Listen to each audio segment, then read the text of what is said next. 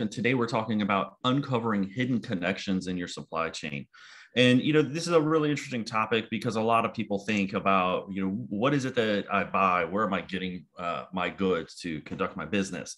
And what we're going to see is that a lot of times we kind of know the beginning and the end, but what's in the middle, who's connected in the middle, who's playing a role in getting me my finished good, we may not have visibility into that. And so we may have risks that are hidden in our supply chain that we're unaware of. So, to me today, we've got Sam Fayez. He's a data scientist and supply chain consultant for Dun Bradstreet, and Matt Fellows. He's a data scientist here at Dun Bradstreet. So welcome, gentlemen. Thanks for joining me today. Thank you. Hi, Brian. Good morning. Thank you. Yeah. So I'm really looking forward to our conversation today. I know we have a lot of interesting insights to share with everybody today. So again, we're going to be talking about shipping data and ways that people can use this data to look deeper into their supply chain. As I said, most people are aware that, hey, if I order a product from Amazon or whatever, that, hey, I'm just going to get it delivered to me. That's at the consumer level. If I'm looking at the business level and I say, hey, I want to buy chips from a company like NVIDIA or whatever, there's a lot more to just having that chip get delivered from NVIDIA or whatever the product that I need. Last week we talked about shock absorbers for the cars and how there were some disruptions that caused that ripple into the supply chain.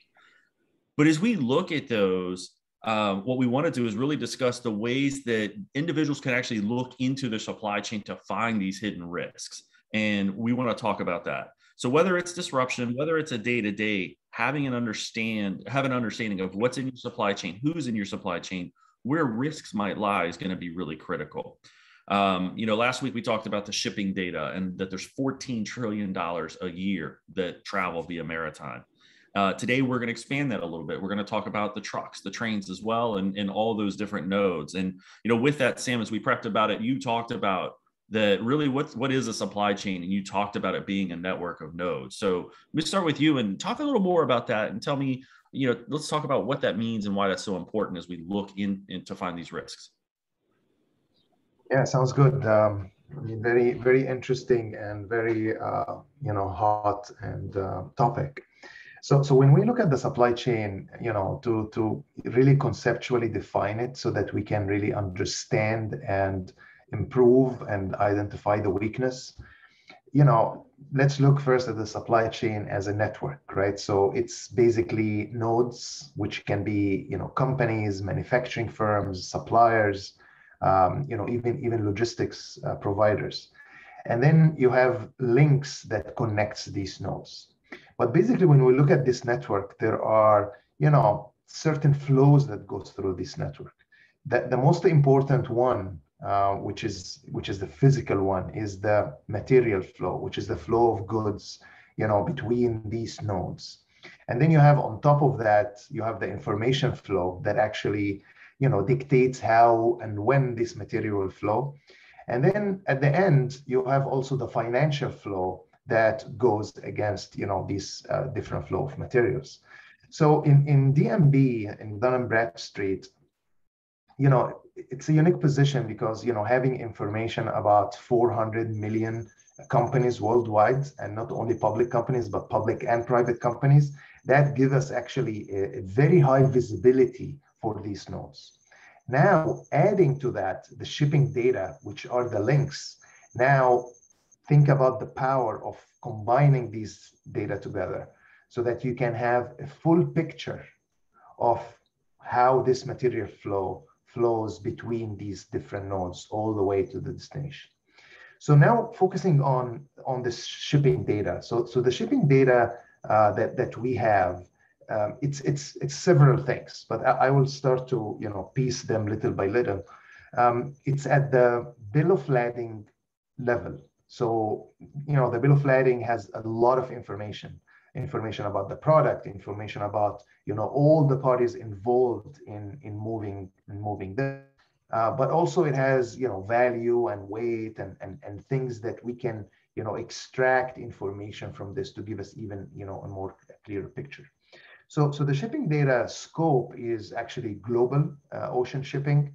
We have also trucking in certain countries, very high concentration in the United States. But for the ocean shipping, we have macro data that focusing on, the origin, country, ports. Ports are coded with the United Nations blue code, so we can actually pinpoint where these ports are. And then on top of that, we have the actual HS code, which we were able to use this HS code to build a product map on top of the shipping data. Then, the shipping data itself, we have booking data, which is like, the intention to move certain freight from a certain origin to a certain destination. But also we have the shipping instruction when this booking are actually confirmed and the material is initialized. So looking at the scope of this, having tracking and tracing the containers itself or the packages, all the way from the origin to the destination. On top of that, then all the different notified parties that we can actually infer from that, the supply chain nodes, along with the Dun Bradstreet data. And then the product, which on top of that, give us the material flow at the micro and also at the macro level. It's really interesting being able to have that visibility and being able to track everything that way. The interesting thing is we look at this, Matt, we talked a lot about that of that, kind of question, that the linkages and the nodes and everything.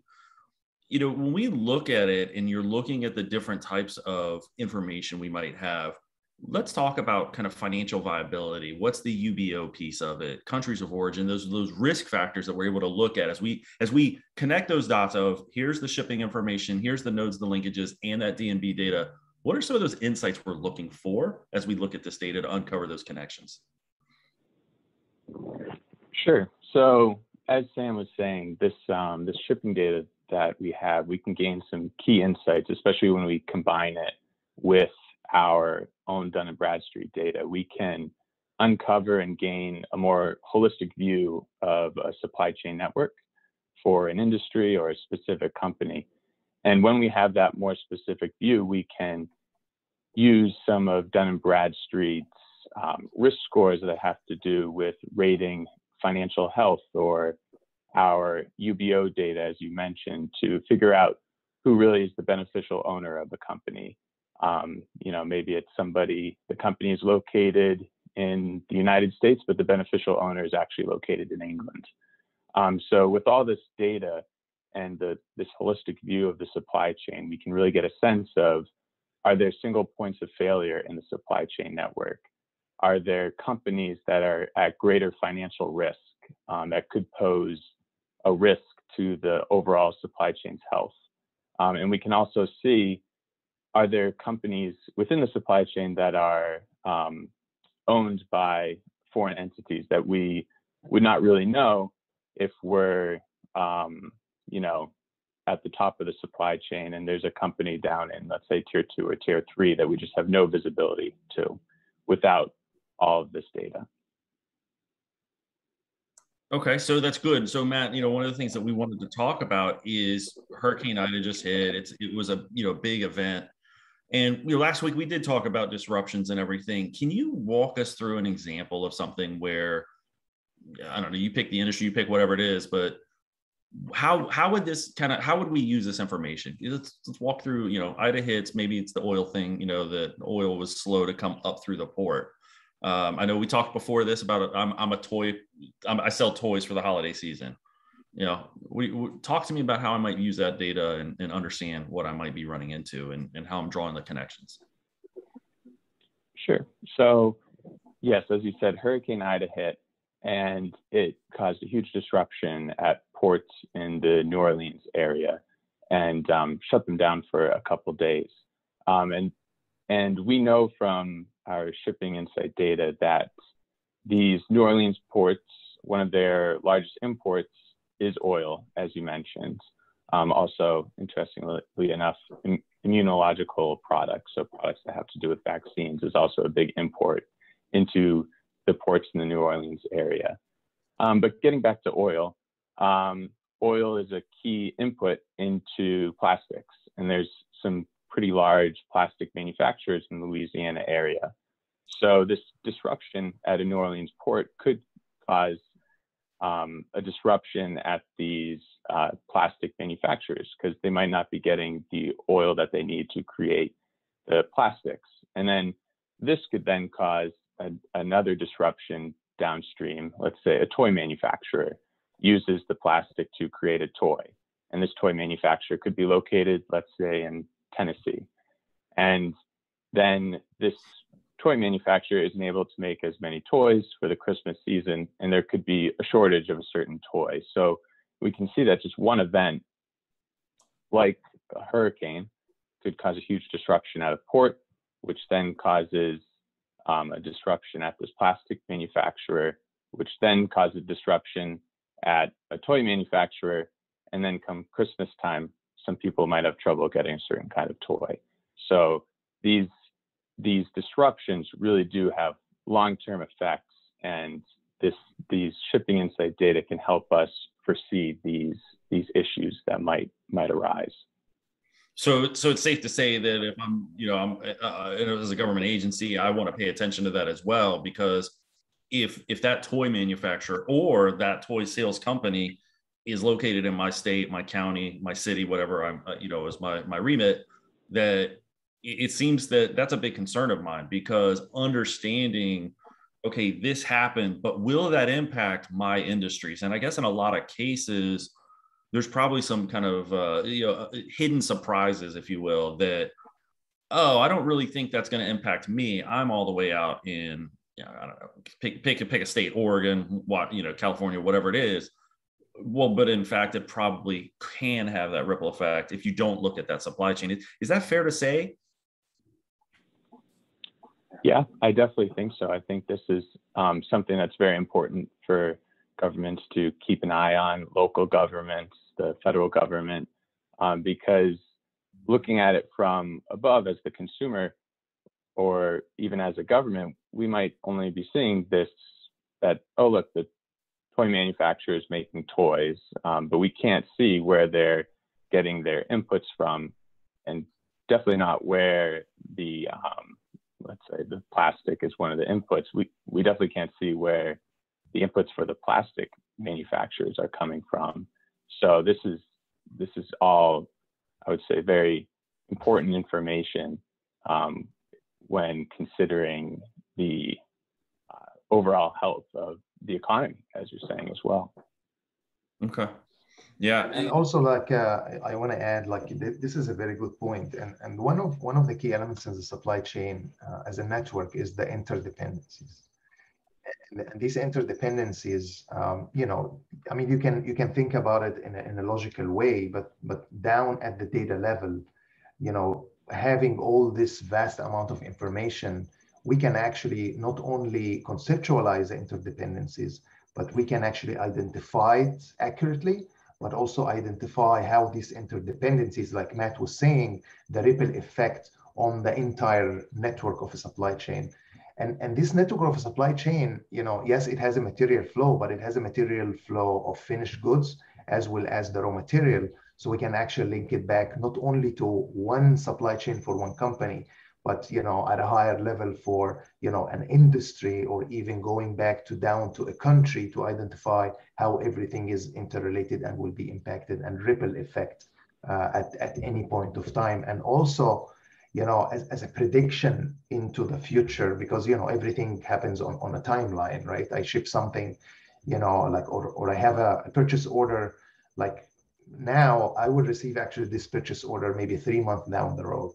So having this time dimension as well with the interdependencies, will provide actually, like a holistic, accurate view of all these interdependencies and impact on the economy. Okay, no, that's good, Sam. Thank you. And Sam, my next question for you actually is, we talked again as we got ready for this. You talked about this concept of a cash-to-cash cycle time, and wanted you to talk a little bit more about that and understand and talk to us about what's the direct impact on a company's sales and revenue. And before you go to that, I think the impact here is, as we think about government, when you're looking at, I'm a workforce or economic development professional, those are things I really care about. I want to make sure that the health of my businesses and my community is safe and that people have a good spot to work and that we're growing our tax base. So talk to me about the cash to cash cycle and how that might be used as one of those individuals to help them understand maybe where they have some weaknesses and strengths that they want to either mitigate some risks or continue to invest further. Yes, very good. And before I go to cash, I just want to highlight on when we, having this data is one step, but also, adding the supply chain expertise on top of that, and also the data science and analytical methodology on top of that is very important. So focusing on the supply chain, there are, specific KPIs or performance measures that, any supply chain team in any organization or even at the government level will look at. And these supply chain metrics really focuses on, customer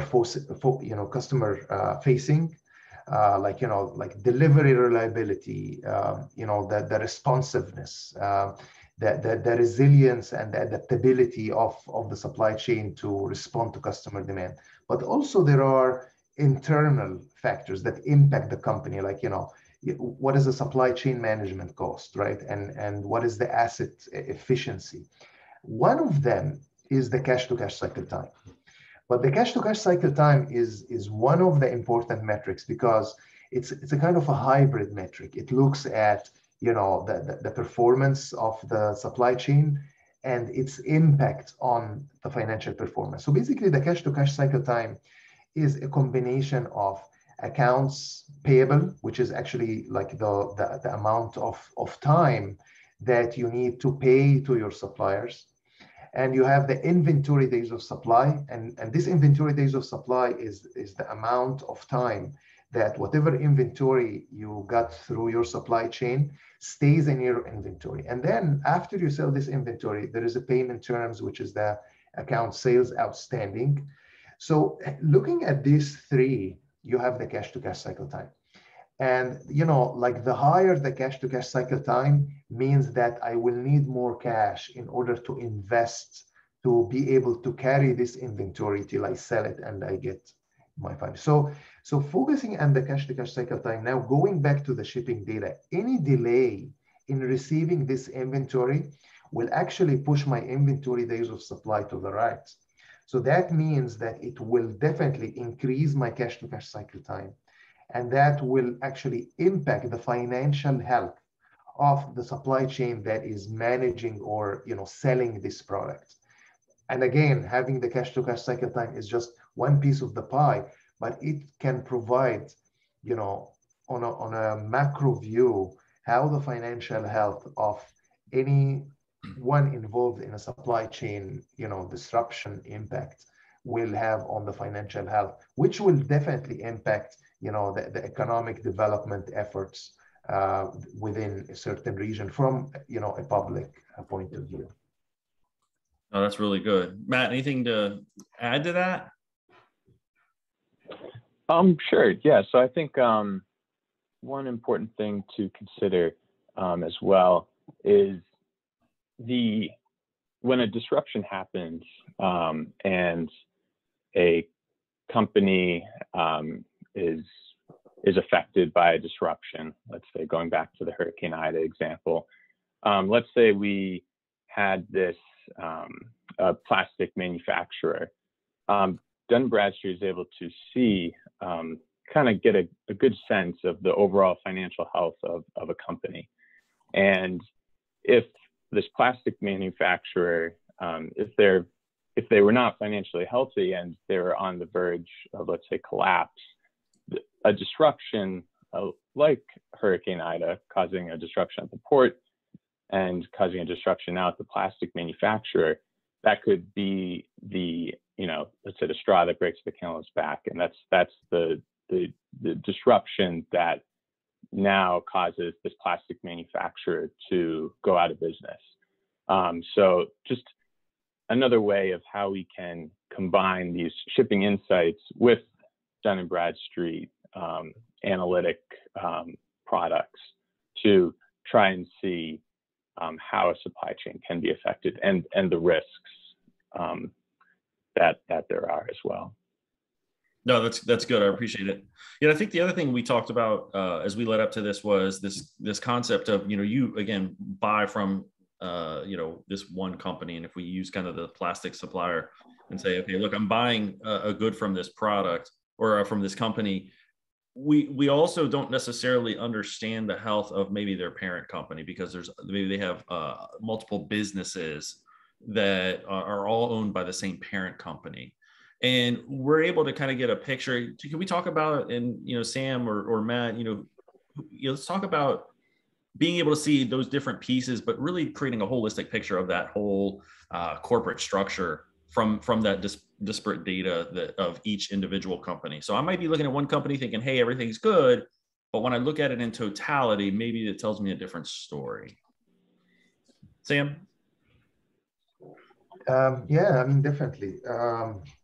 Yes, I mean, looking at at one company or a subsidiary can give me some kind of an insight.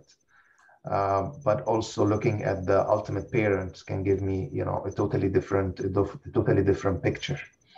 But also looking from a supply chain perspective, the supply chain is has like an upstream and downstream. But also when you look upstream, you have multi tiers, right? Going to tier 1, tier 2, tier 3. I mean, like most practitioners go to tier 1, maybe tier 2 if they are managing the raw material. But actually going to tier 3 and tier 4 can actually provide an insight of, a whole impact of these tiers. And then, looking at these multiple tiers, we may find a connection between, an ultimate parent company that has multiple supply chain, nodes within, my supply chain. So, looking at the health of a subsidiary versus looking at the ultimate parent will definitely something that, with Dun Bradstreet data, it can be done and can provide this, visibility for ultimate supply chain health and disruption prevention. Great. Anything else to add to that, Matt? Yeah, one thing that comes to mind when we do talk about, the corporate family tree, and when we're looking at branches and subsidiaries and parents, is that it could be positive too if you're looking at a company that owns a bunch of different manufacturing facilities. If one manufacturing facility is being affected by, let's say, another manufacturing facility that's in a different part of the country that isn't being affected. So also understanding that, and then if you're that toy manufacturer in Tennessee, as we're saying, maybe there's another plastic manufacturer in the Houston area that you can now turn to that wasn't affected. So gaining those insights from this corporate family tree structure, I think, is also very valuable. Okay. So we're almost at time, gentlemen. So I'd like to come to you both with some closing thoughts. Sam, we'll start with you. Yeah, I mean, I think looking at the supply chain is definitely a priority for everyone right now, public and private, because it kind of, provide the methods and the mechanisms to alleviate any disruption that can have, on my company, if I'm private company, or on my region, if I'm, managing this region from a public perspective. And we really didn't talk about how detailed we have in the shipping data. I mean, within the shipping data, we have about, for every container, we have 67 events that this container goes through. So, having these detailed information, we can really go very detailed, and we can actually aggregate that up to and add it to whatever other data that we have or of interest to be able to provide, macro level, but the capability to go back to the details to solve the actual problem is definitely something that is everybody is interested in, and it is really a problem solver from my experience. Great, Matt. Yeah, I would second everything Sam said. I mean, usually the supply chain is kind of a mysterious thing, and I think, you know, we really don't know too much about the supply chain of certain companies or certain industries, and I think the shipping data really allows us to gain a better holistic view of a supply chain network. And when we have this more holistic view, we can then analyze it, find risks, find single points of failure. We can take mitigating steps so that when a disruption does happen, we're prepared for it, we're ready for it, and we can take the proper steps. That's great. All right. Well, with that, gentlemen, thank you for your time today. I really appreciate it. Let me just look at one thing. Okay, so real quick, we have one question I just want to get answered here. So Patricia's asking, she's in the finance office of a local government, and we are a bedroom community to Chicago, and our town's local economy is overwhelmingly medical, hospitals, doctors' offices, et cetera. How can she use this type of information for economic development and redevelopment purposes? And I think, you know, so I'll kind of start with this. I think part of it is looking, you can look at the different communities or the businesses that are within this community, and then start to roll that down and say, you know, look at, are you seeing an increase or decrease in shipments? Are they buying more? Because if they're importing more, potentially they're manufacturing less. And that might be a sign for, hey, let's go look at this. But if you see that they're outbound shipments and you're looking at the increase in improvement there, potentially that starts to show things like, hey, they are growing. Maybe they need more help and they want to start attracting workers. How can I go help them do that? Any other kinds of, I think that's a good place to start. Any other thoughts that might be good things where Patricia could look? Yeah, I think in this, as Sam was saying, in our shipping data, we are able to see the products, and so the shipping data would allow you to see where medical products, diagnostic equipment, equipment found in hospitals, where these products are being shipped to, so which ports in the United States, which countries are these being shipped from, so that when events do happen in the world, you have a better holistic sense of what's going to affect you in Chicago. Okay. Sam, anything else to add? I second that. And then, you know, looking at this, you know, like the product flow over time will definitely show you, you know, if the demand increased or decreased, and that can be a starting point to really identify what is going in the region economically, and maybe correlate that with other economic indicators that you are looking at it within the financial office to kind of, and this is I think this is very good question, and this is the power here. How can we link the indices or the metrics that you are looking at with the supply chain for the ultimate benefit of your decision making or managing this area? Okay, great. All right. Well, thanks everybody again for the time.